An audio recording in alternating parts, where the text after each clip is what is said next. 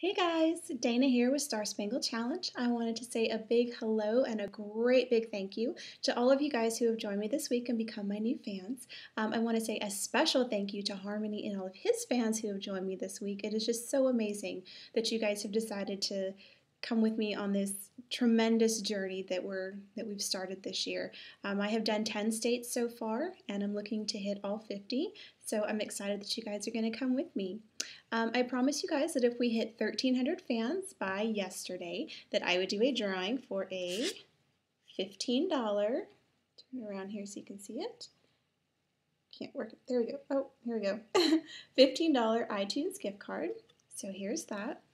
It took me a little while because I had to cut all these little bitty names off of Facebook. So we'll throw those in there. Here's my basket full of names.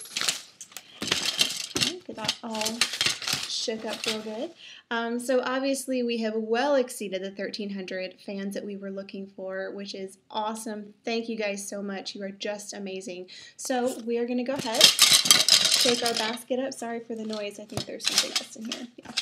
Anyway, we're going to shake it up and, okay. All right. Okay. Wow, it's really little. It's Destiny Michelle Melton. You guys can see that. I don't know, it's not going to come into focus real well. Maybe there. All right, well, congratulations, Destiny. You just won the $15 iTunes gift card.